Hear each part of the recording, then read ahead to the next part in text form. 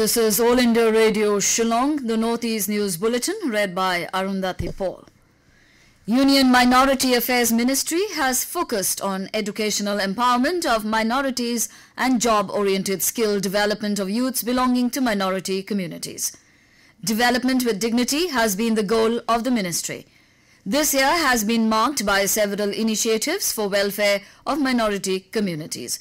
More than 80 lakh students from minority communities have been sanctioned pre-matric, post-matric, merit-cum-means and other scholarships in first 6 months of NDA government too.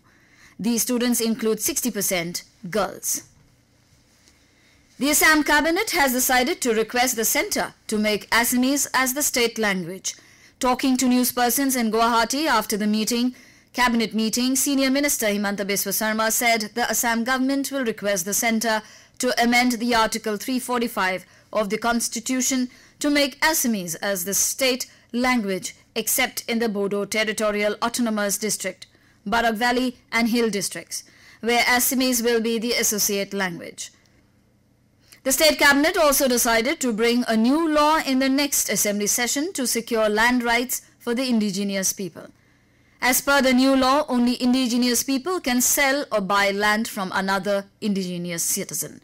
The minister said that 3 new autonomous councils to be set up in the state for Koch Rajbangshi, Moran and Matak communities. The cabinet also decided to request the centre to conclude the Bodo Peace Accord at the earliest. In Meghalaya, a total of 196 trainees from the northeast took the oath during the Dikshant Parade held at the Northeastern Police Academy, Umyam in Ri-Bhoi district. The 46th basic course comprises 14 deputy SPs from Nagaland, 169 sub-inspectors of which 114 from Meghalaya, 21 from Nagaland, 20 from Manipur, 13 from Mizoram, 1 from Tripura. The deputy SPs trainees had also undergone a week-long training in police leadership and strategic management.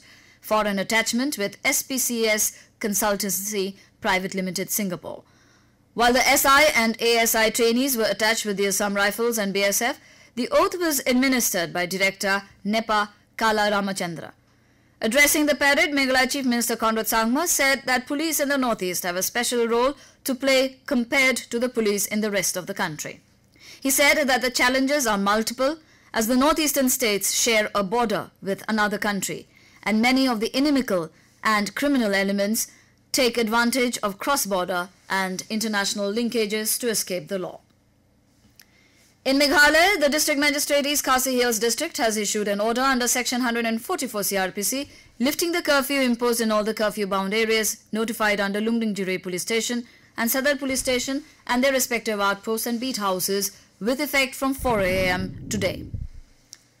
The Mizoram Government has banned firecrackers and other pyrotechnic materials in view of Christmas and New Year celebrations. The ban, which is a common practice in the state, is to ensure peace and tranquility and to observe the sanctity of the greatest Christian festival. A top police official said prohibitory orders in this regard were issued by all district magistrates. The orders banned import and selling of firecrackers and other pyrotechnic materials during festive season. The ban is valid for 2 months from the date of issue of the orders and any violators are liable to be punished as per law. The official said, the primary purpose is to enable people to celebrate Christmas and New Year under peaceful environment and pollution-free. Security has also been beefed up in the state in view of Christmas and New Year celebrations. The security forces arrested 8 cadres of proscribed militant outfit People's Liberation Army from different places of Manipur, police said. 1 woman cadre of PLA was arrested by police from a house in Kakching area. Based on the information provided by her, the police arrested 5 more PLA cadres, including 2 women from different parts of Manipur.